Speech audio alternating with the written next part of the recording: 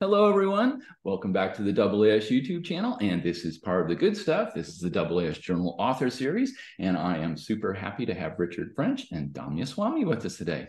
Hello, Damya.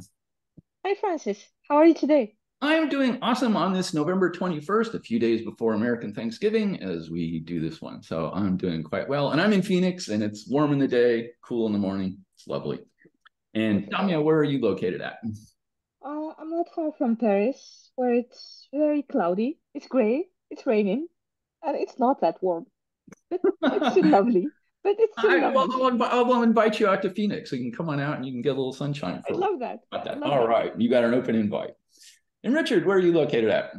I'm in the frosty area outside of Boston. Okay. Looking forward to our first snow of the season in a few days. Yeah, I was going to ask if it had dropped yet. So very cool. Very good. Very nice. Boy, that is an awesome bookshelf behind you there, Richard. That is wild. Look at all this. That's great. Very cool. And Tommy, you got a dart. You got a dart background. Yeah. I'm a member of the Dart investigation team. I was Oh, okay. involved in there. It's been Okay. an amazing experience. Yeah. That's a wild one. We've done a couple videos on those dart missions, so it's very good. And we'll start with you, Damya. What do you like to do for research? Well, I actually do have multiple hats. Mm-hmm. One with observation, the other one with just summarizing into two. One with observations, the other one with theory. But my main focus, I'm joining the both of them to study solar system objects, going from the small solar system objects, the most primitive one, to giant planets and ring systems around them. Very cool. So, Very yeah. cool. The proverbial double threat. You do both observation and theory. Ooh. That's right. Very soon you will be a triple threat and you'll start designing instruments and then you'll be an Okay, instrument builder too. So that would be fun. that would be fun. And Richard, what do you like to do for research? I'm a planetary astronomer. I just retired from 40 something years of teaching astronomy at Wellesley College. Okay. But retirement does not mean I've stopped doing research. And in fact, Yes. it's giving me the freedom to continue with both funded and unfunded research. The paper we're talking about today is really a public service paper that wasn't funded, but from long years of experience of studying the planets with occultations, I realized that we really needed to know what the upcoming occultation observations were going to be. And that was the motivation for this project. Awesome. Very cool. And that is going to bring us to this very awesome PSJ article, Planetary Science Journal. It is open access. It's the open access era, people. You can go grab a copy for free. Go get one. Earth-based stellar occultation predictions for Jupiter, Saturn, Uranus, Neptune, Titan, and Triton, 2023 to 2050. And Richard and Damya, take us away. Well, I thought I'd start briefly by commenting about the long time horizon that you see for this series of predictions. And this was motivated in part by wanting to know what the next Uranus ring occultations would be. They've last been observed in 2006. And we'll talk in a few minutes about why there's such a long gap in observations. But I realized that if you're going to the effort of making these predictions, it's good to have a long time horizon so that you can plan for space missions to the outer planets, which have long time horizons, and observing proposals and other proposals that have 5-year time horizons. And as we'll see, the predictions for these objects are spotty and very irregular over the course of these decades. Okay. And maybe, Damya, you could talk a little bit about why we chose these targets. Yes, sure. So in 2017, there was an occultation by Triton, which was amazing. It was a transatlantic event. Over 100 people recorded data from both sides of the Atlantic. It was amazing. Cool. Then I thought, you know what? Since I started science, I've always heard Neptune is receding from the galactic plane. It's moving in a field that's depleted of stars. Okay. Therefore, we can no longer have occultations. So the last ones that were recorded were actually in 1990. I thought, we have an occultation by Triton. And we have this amazing thing nowadays called the Gaia catalogs that Yes. people did not have back in the days. So let's just go and see if there are occultations by Neptune. And that's how, yeah, the Gaia catalogs. And I'm actually part of the Gaia consortium, the DPAC. Yeah. So the thing is that in 2021, there was the first event which I attempted, an occultation by Neptune. It was amazing. Okay. We got time on all the big telescopes on Earth in the Cool. Americas, North, Central, South, and even Hawaii. Okay. And then from there, I thought, okay, that's first victory. Now let's make it a pattern and go for the others. Very good. Very good. A succession of victories, we will call it. Yep. Very good. And there was one actually. Another part of the motivation, I mean, I was part of the Cassini team for its entire mission, and one might well ask, why bother observing Saturn? Don't we already know everything about Saturn? And for each of these objects, Earth-based occultations give access to parts of the atmosphere that can change over time, so it gives you seasonal information. Yes. Certainly for the rings, which are detectable around Neptune, Uranus, possibly Saturn. Again, we have an opportunity to look for time variability. And when we have a chance to talk about Uranus in a few minutes, we'll see that the rings are providing a lot of valuable information about not only the ring system, but also the interiors of planets. Right. So it'll be great opportunity to learn as we anticipate the Uranus flagship mission. Finally, let me just comment, we chose two of the largest moons. Damya mentioned Triton, which of course is interesting because it's like Pluto, but not necessarily like Pluto. Right. It has a tenuous atmosphere, and it would be good to know more about it. And Titan is the target of the Dragonfly mission. Right. So certainly anything we can learn about Titan's atmosphere with the approach of that mission also seems like it's a good thing. So all of those were motivations for having a long time horizon and choosing these particular targets. And as Damya alluded, the Gaia catalog offers such precise positions that we now can make confident predictions out to the time of 2050, even for Titan and Triton. Maybe not for their exact location on the Earth, but at least to identify which occultations might be worth looking at in more detail as the time approaches. Very nice. Cool. I just want to add something about the long-term variability. So Sure. I was mentioning the case of Neptune earlier. So we've seen from adaptive optics imaging over the years, and even Hubble Space Telescope data, that the rings and the arcs, so an incomplete ring structure around Neptune, is actually varying with time. Yeah. So and these rings, these arcs, were actually detected by occultation in 1984. Therefore, if they are variable, and if we can have another occultation, series of occultation by these arcs, we can learn more about how they vary over time. Cool. Similarly, Dick was mentioning the atmospheres. It's been 40 years since the first occultations on Neptune, meaning it's been one season on Neptune. So one season on Neptune is equivalent to about 40, 41 Earth years. So we can go and detect all those seasonal changes. Maybe a good place for us to dive into the paper would be just to look at Figure 1. Let's go to Figure 1. We've got. So you'll be skipping over a lot of tables and figures and detail about the occultations. But for those of you who might be interested, you might be working at an observatory and want to know, in the next 5 years, is there anything good to observe from Hawaii or Bangladesh that I can put in for my 5-year observing plan? Our predictions enable you to know what the events are, what their quality is, what the observing circumstances are, and give you an opportunity to make a list of potential targets and to see whether they're something that would be of interest to you. Yes. So we begin by just trying to illustrate a global view. Here's an example of an occultation by Uranus and the rings. And the top figure is if you were on Uranus and looking at the Earth at the midpoint of the occultation.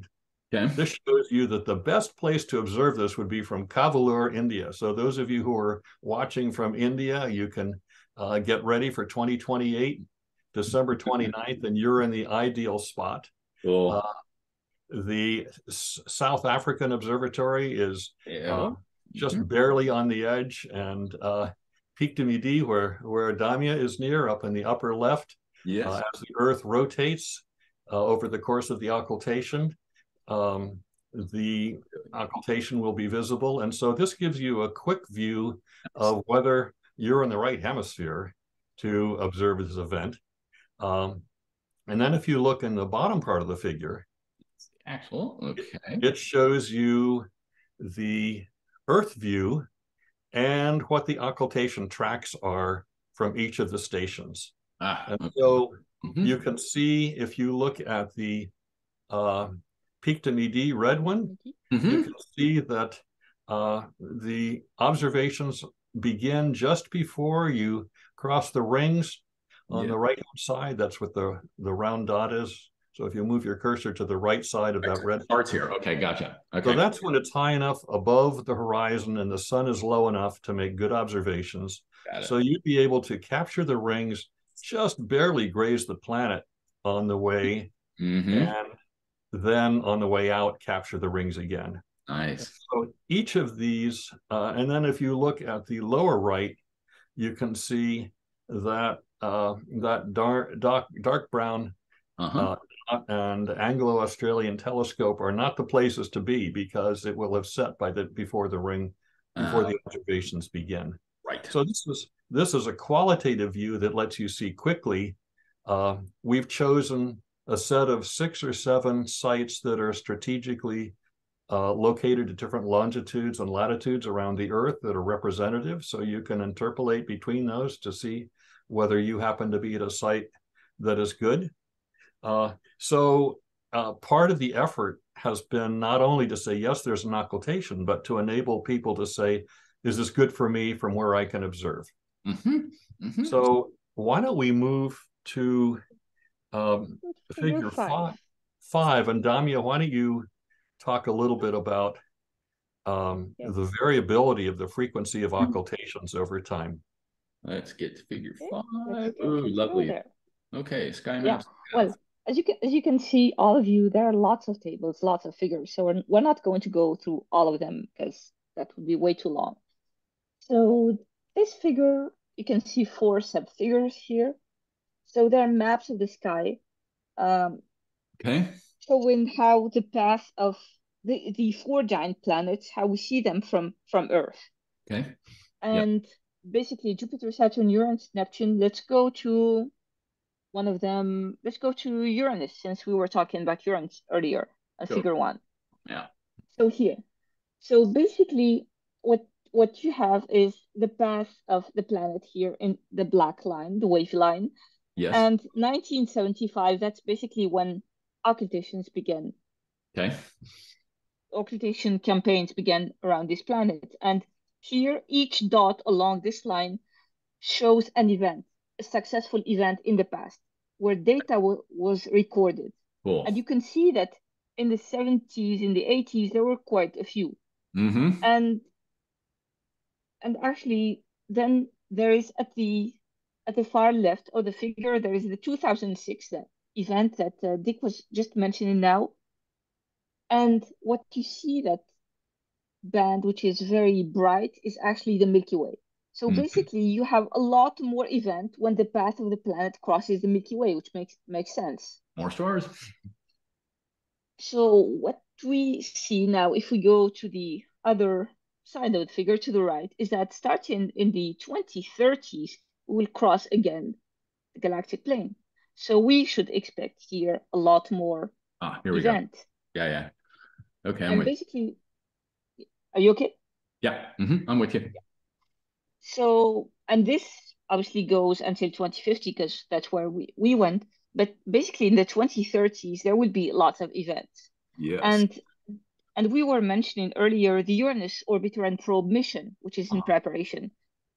If it launches, hopefully it will launch successful. It will be successful NASA-ESA collaboration, just like Cassini-Huygens mission. Yes. It will be in the 2030s. Basically, what this tells us is that we can do a lot in the 2030s from Earth to prepare for that mission. Yes. And if you go to figure 6, let's go to figure 6. Okay, and we got each of those for each of those planets. Very good. Which is basically another way to present this same figure. Ooh, nice, nice. Okay, let's do a global. Well, why don't you why don't I take over Please, here go for ahead. a moment and Go talk ahead. about Uranus, and then you can go back and contextualize it for the other planets. Voyager. So if you take a look at the middle panel, Okay. you can see that what's being plotted here is the ring opening angle. So Uranus, when the rings were discovered in 1977, the ring opening angle was quite substantial. It's because the pole is tipped, you're looking almost like a bullseye. And so when Voyager arrived in 1986, from Earth, the planet was almost completely open.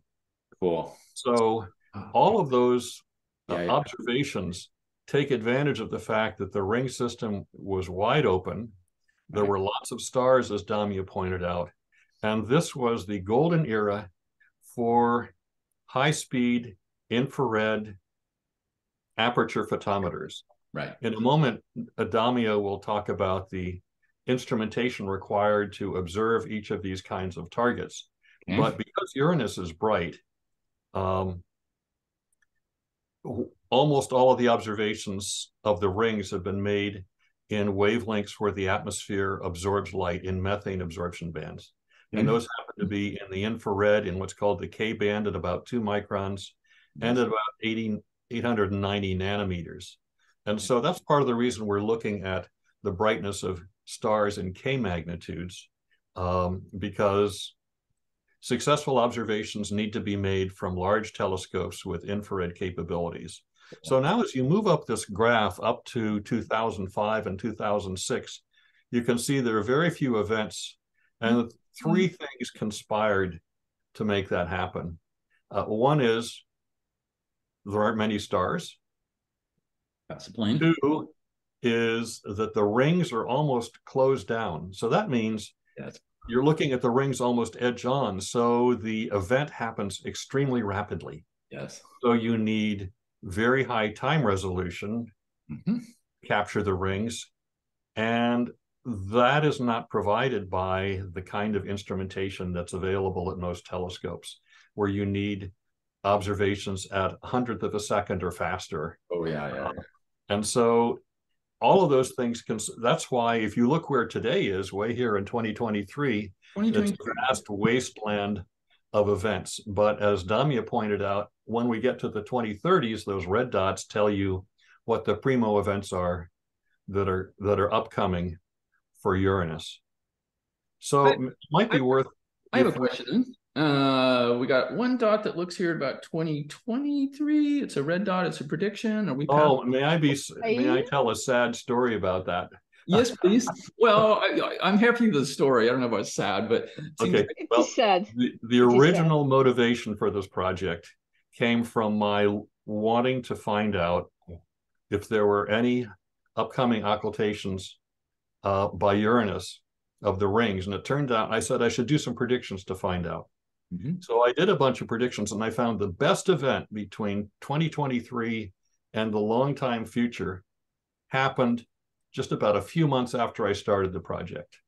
Oh boy. And so it was by far the best event, but it was too late to put in observing proposals for most places. And that is really, it got a bug in my ear of we're losing out scientifically because people didn't know that this event happened. Fortunately, I also went back in time and discovered that we didn't miss any others a few years earlier from oversights, but it turned out several people attempted to observe this, shouted out everywhere that there was good instrumentation, but It was a lost opportunity. And so that was kind of the clarion call for somebody ought to make predictions, and maybe that somebody should be me and us. And so Damya and I got in touch, and I was really grateful for Damya's involvement, because she is such an intrepid observer and has a lot of international contacts with observatories. So Damya, why don't you take over and talk a little bit about, maybe we move back to the figure 5, and you can go through when each of the other planets crosses the Milky Way and what the observing opportunities are for each of those. Okay. I just want to say, if we could stay just quickly on this figure, I just want to say that this 2023 event was actually attempted from very few telescopes, as you were mentioning it, but they were all clouded out, which is even more frustrating. So there were attempts, people were out there, people tried, we got time on some telescopes, but yeah, clouds crashing the party. That's what you get. Yeah. Let's go. Yeah. Let's go back into figure 5. Figure 5, let's look at the Milky Way and Neptune, Jupiter, and Saturn. Okay. Why don't you start with the Neptune story, Damya? Okay. Yeah, well, Neptune is kind of one of my favorite objects, so I can talk about it for hours, which is not the point here. So, Francis, please direct me or stop me if I'm too long. You're going great. So, keep going. Okay. So the thing is, Neptune, as you can see from all these black dots, there were lots of campaigns in the 80s up to 1990, and there was one even in 2000 very unique campaign in the early 2000s, but that's it. It was only one detection from one telescope, which did not give much, but still it was good enough to give some information about the position of the planet. Yeah, please. Question? No? Okay. So the point is that, as I said, Neptune was thought to be receding from the galactic plane. And you can see that because after the 1990s until 2025, there's no, it's moving. There are nearly no stars. Yet we do have events, just like the 2021 we recorded 2 years ago, or the 2023 October, which we attempted last month and which was clouded, and we were clouded out everywhere, every single station on Earth, which was actually attempting this event. So the point is that, as we were mentioning, the planets are very bright, and we are looking, and we need to look in the infrared. We need to look in using filters that are characterized by strong methane absorption. Example, in the infrared, so we said the 2.2 micron, the K band, or the 890 nanometers in the CH4 or CH4 filter in the optical. But the problem is that there are only very, very few instruments on Earth that can actually provide us with the timing accuracy and with the high cadence that we need. We can count them. There are only very few of them. There are about less than 5 that can actually do the job. Okay.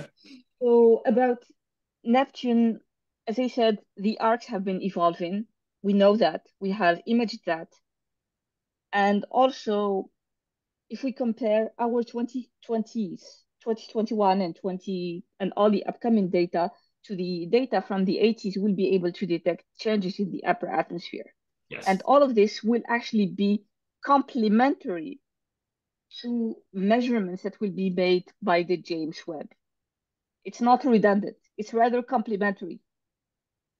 So this is all very important.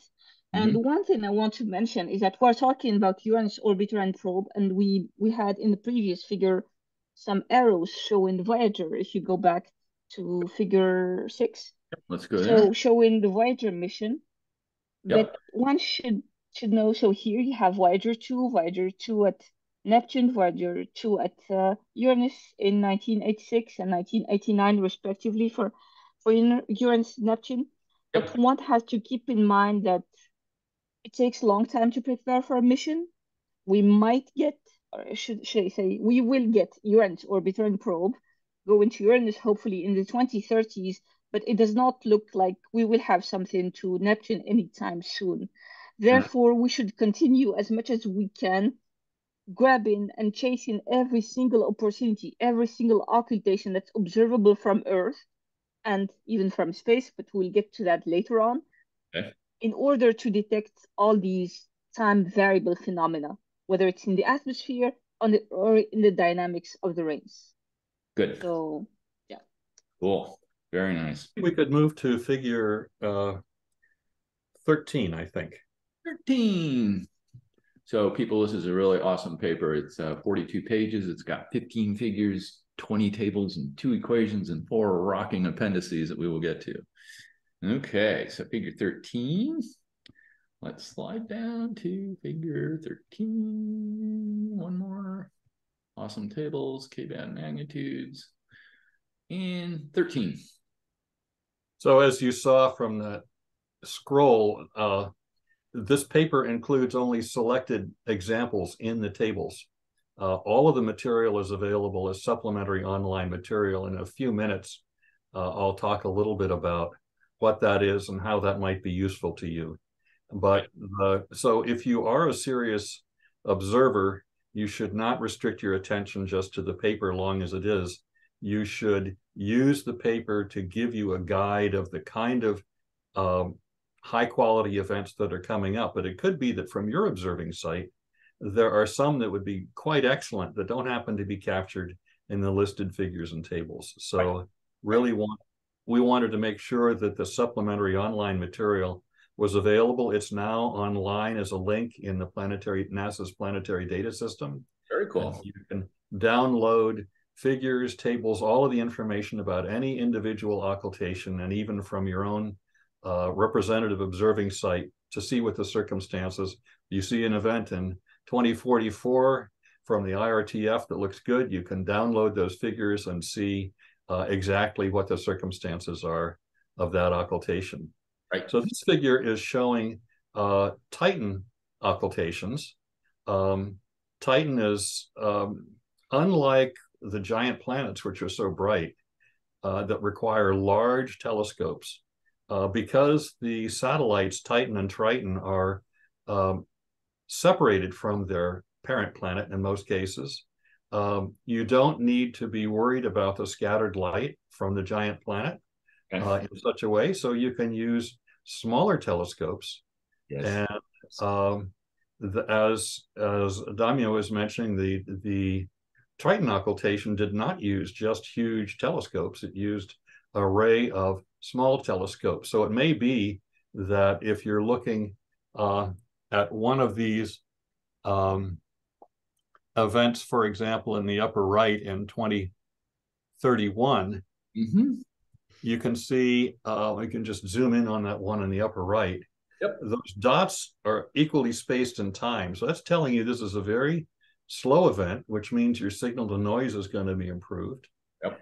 The representative telescopes we include are the IRTF and Palomar and McDonald. But if you happen to be in the Northeast, in Boston, for example, on February 10th, you can set up an array of telescopes there and have a good chance to capture the atmospheric occultation. Or if you're in Puerto Rico and you have clear skies, you can perhaps observe what's called the central flash, which is when the atmosphere, this nearly spherical atmosphere, refractively focuses the light to the point directly behind. It's not a diffraction Arago spot. It's really the refraction focusing.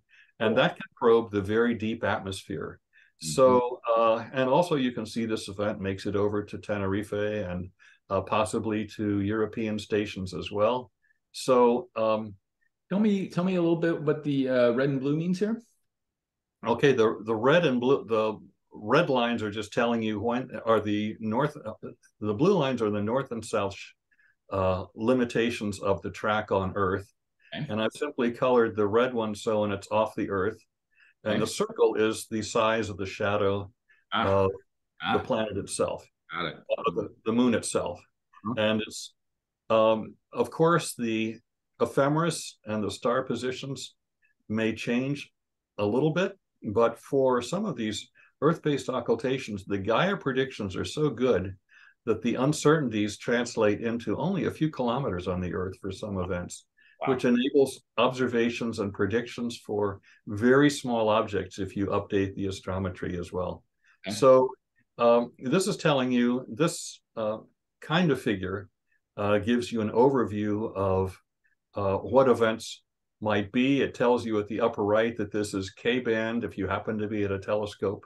Yep. A K magnitude of 8 is pretty bright for an occultation, and a G, or sort of a visual wavelength, yep, of around 11 still would give quite acceptable return for trying to characterize this object. So Damya, why don't you move on to the Triton figure? Yeah, but if I may add something here, for the 2031 event, I just want to say that given the magnitude, which is very, I mean, this is very bright star, even in the visible. This is also an opportunity to include lots of citizen scientists across the US, across Europe, just as it was done for the Triton occultation of 2017. So let's now go to Triton. Okay, Triton. Next figure. Yep. Next figure. Let me, whoops, zoom out. Next figure, and G-bag magnitudes, Titan. Some glorious tables. And here we go. Triton, mid-occultation. So as you can see, there are fewer events. But again, as we were saying, these are just highlight of some of the best events, and you can find lots of complementary information in the supplementary online material. Let's zoom onto any figure. I'll let you choose. Oh, Francis, go ahead. Okay. Yep. I'm gonna pick one that looks like it's gonna take a cruise. So how about this one? Maybe it's perfect. You told me to pick. yeah. No, go ahead. Your choice is mine. Wherever. This one right here, 2043, K14. Okay, perfect. So this one is going to be observable from the southern hemisphere, as you can see here. As we were mentioning, it's the same thing applies to Triton as for Titan, meaning that obviously the prediction could shift by a few kilometers south or north, wherever, but the point is that we know that it's going to be in this area of the globe. So we know where to be positioned. And guess what? There are here some big telescopes, hopefully in Chile, that could catch actually the occultation. And there are lots of amateurs in Brazil who might be able to participate to the event. Cool. And this is, however, this is out of reach of amateurs. Because if you look at the star in the visible Gaia magnitude, it's 17.25. So this is not going to be this is not for small aperture telescopes. Rather, you will need a very big one. 14K magnitude is also feasible, but the other downside is that in this region of the world, we do not have, although there are some infrared telescopes, we do not have fast cameras installed on those telescopes. Therefore, this event of June 25th, 2043 is, unless some big telescopes with big cameras are developed, it's most likely to not be a success. Okay. I'm not going to say fail. I'm saying not be success. So since you said citizen science here, we want to get people involved. So I picked one. Now you pick one where citizen sciences can play a good role. Let's go into, well, actually, let's go into the upper one to the right. 2029? Yes, that one. Yep. Let's get to 2029. There we go. Let's pop that up. There we go. Okay. Yeah. This one is, well, there are very few observers, not a lot, but there are some in North Africa, in Algeria, Morocco, can pick up this. Yeah. And there's also Tenerife and the Canary Island. And we could have possibly both infrared and visible data from this, but it's not going to be a large campaign like the 2017 one where we had over 100 people observe from both Europe and the US. But still, it is achievable in both infrared and the visible. We just need to get telescopes there. We just need people to travel there eventually.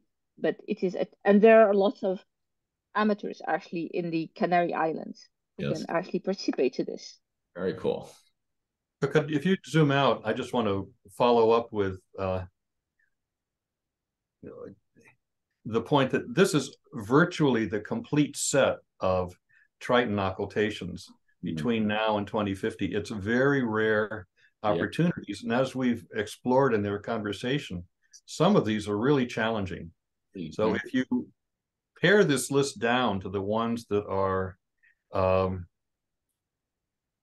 bright stars, friendly, over observatories, it's really a relatively small number. And so to me, that was a disappointment in this large effort, but it also brings up the point that you don't want to miss one because nobody predicted it. Right. So it's telling you it's high scientific value. You want to take advantage of the opportunities that are good, and this contextualizes it, and I think could motivate you to say, this is our best chance in 5 years, let's go for it, because they're pretty sparse. On the other hand, if you go back to figure 6 again, sure, 5, I guess. Let's go back to 5. Where am I? 3, 4, 5, 5. Yeah. So now let's take a look at Saturn. Okay. Let's zoom in on Saturn a wee bit. There we go. So the orbital period of Saturn is about 30 years, and you can see that the 2020 and the 2050 sort of overlap each other. Yes. All those little extra wiggles are the parallax from the Earth as it wobbles back and forth on the black line. Yes. And you can see that trying to find opportunities for Saturn in anticipation of the Dragonfly mission in the early 2030s is when they're going to be. We won't be crossing the richest part of the Milky Way towards the galactic center, is sort of the opposite side, but nevertheless, much more, many more events. And in fact, the number is really so large, you might almost be able to observe Saturn itself on any given night. If we move over to Jupiter, just because we've left out Jupiter, I wanted to comment that even though Jupiter has rings, the rings are dusty. The aspect of Jupiter is almost always nearly equator on, which is unfavorable for doing detailed structure.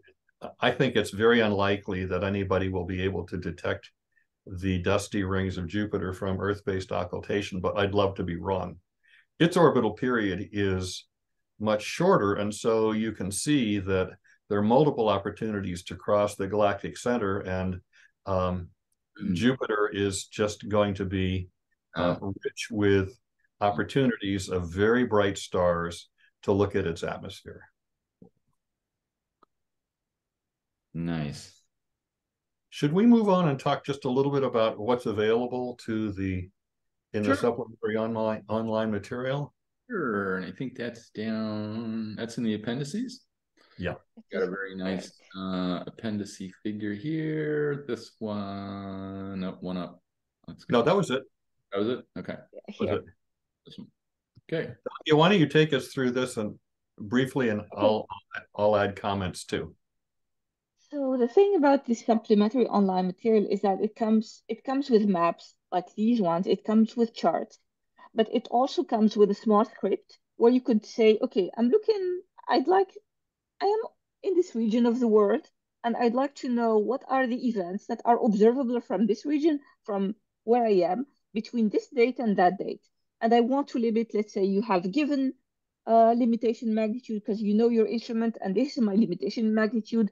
So you enter that, you run your small Python script, and it will give you results like these.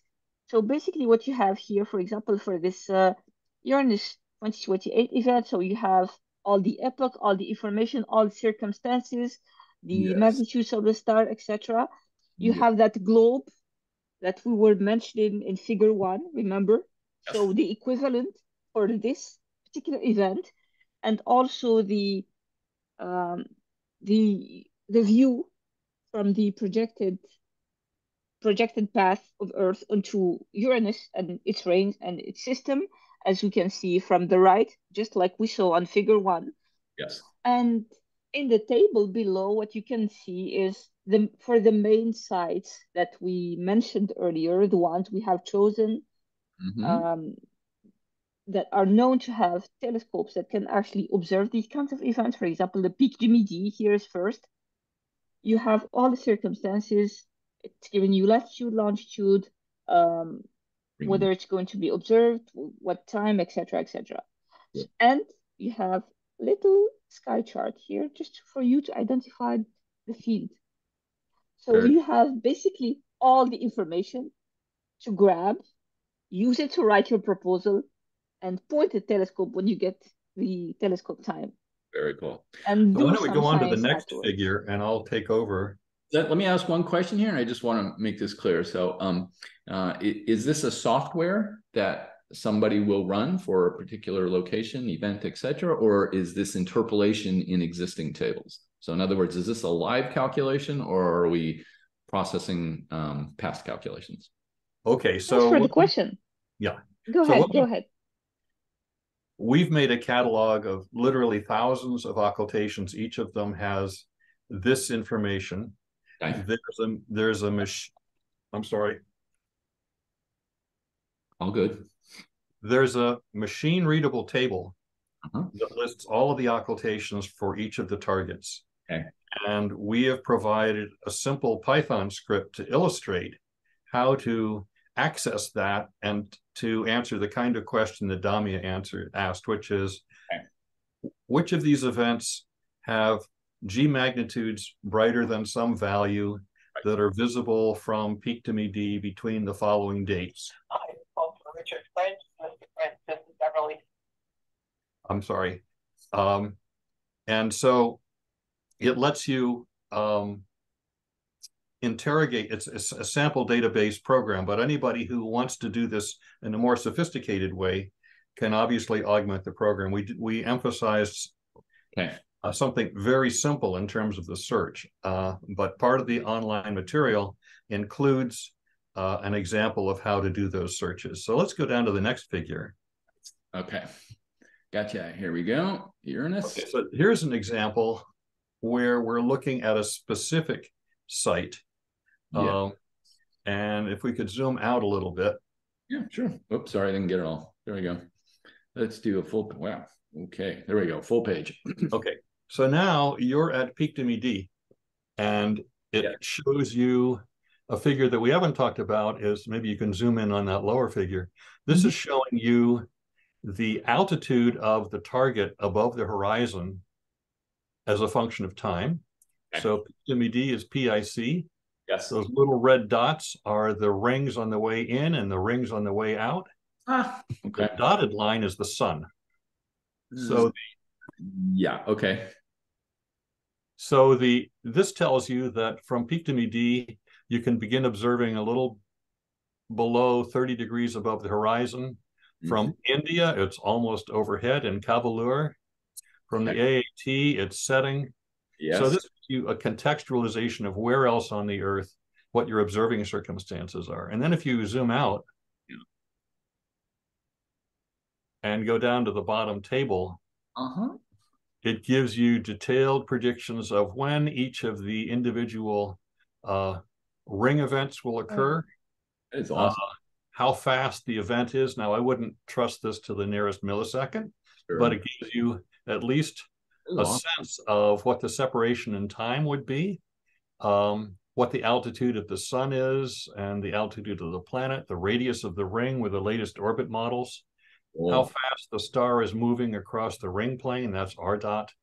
And then a little B question mark in the top says, is this ring blocked by the planet?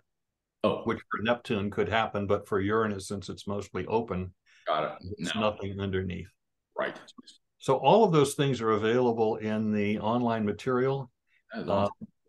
We will be, if ephemerides of the objects change or star positions change or catalogs improve, we're committed to updating those and supplying a new version so that as long as we have the opportunity, we can keep all of the predictions up to date. That is so cool. This is incredibly detailed. It's literally lovely. Very, very nice. Okay. That will do for now. Good. Okay. Very cool. Richard. Damya, you want to say something? Yeah, if I may add something. So in this paper we talk about Earth-based occultations only. But only, emphasis on only. But there are possibilities of doing space-based occultations from telescopes such as James Webb or other space missions. For example, we've seen over the past couple of years there were successful occultations done by space, predicted and observed. Example, an occultation by trans-Neptunian object called Quasar, which was observed from CHEOPS, which is European mission. Yes. Another recent occultation, observed by James Webb. And right now, at the moment, we have been, since the publication of this paper, we've been exchanging with a French colleague whose name is Pierre Brossard, who is actually a member of the Ariel mission, the Ariel science team, which is yet another exoplanet mission. So basically a mission that is dedicated to characterizing exoplanets through their transits. And the principle of occultation is basically the same as transit. It's just like in transit, the star and the planet are in the same system. In occultation, we have the object in our system and the star is in the other one. So basically, the idea is to plan occultations to be observed by Ariel. And that's something that's going to be discussed over the week at ESA, as they are having right now this week their Ariel science team meeting. So hopefully they will accept the project and we'll be able to observe some very nice Uranus occultation to support, again, Uranus orbiter and probe. Very cool. I'll keep my fingers crossed on that one. Very nice. Very cool. Richard, Damya, I want to thank you so much for walking us through this very awesome article. Very nice. Thank you. You're welcome. Thanks a lot, Francis, for this chance. Sure. And of course, it's sort of inherent in the article when you say, you're going from 2023 to 2050 or whatever it may be, right? There's an inherent futureness to it. And you mentioned it a couple of times. You mentioned JWST and other stuff, but I just want to push on a little bit. Where do you think we go from here, given the published article? Is there additional observations people can plan? Is there additional theoretical work that can be done? Just sort of next steps. I don't want people to think this is the final occultation paper ever on these objects. So just sort of where do we go? Next steps. I guess I would say that once we let people know about this paper, we got contacted by several different kinds of people from observatories saying, what's best to observe for the next 5 years? So we've illustrated how that can be done. We got contacted by the Jet Propulsion Laboratory saying, we're interested in improving the ephemerides of the moons and planets. How can we do that? In fact, from this exercise of making these predictions and also archiving all of the Uranus ground-based occultation data for the last 40 years, which has been a big project for me, we discovered that there was systematic drift in the Uranus ephemeris over time. So we've been collaborating with Bob Jacobson at the Jet Propulsion Laboratory to improve the planetary ephemeris for Uranus, which had drifted in the sky by thousands of kilometers over decades. So, and then for those who are interested in understanding the deep atmospheres of the moons, getting a sense for whether the data sets they have in hand are likely to be augmented in the next year or two, and so perhaps they should hold off on that great paper, or maybe this is a good time to write something up. I think in terms of predictions, we're using open source software so people can check our results. I have to say that I didn't think this was going to be as hard and arduous an effort as it was. And in fact, one of the reviewers, it was one of those situations some of you listeners may have where a reviewer didn't like your paper, but also spent so much time analyzing it that they really improved the results of the paper. So our response to the referee was, thank you so much for reading it with such care. We clearly haven't done a satisfactory job of explaining why this is essential, why it's hard to do on your own, and why this is of value.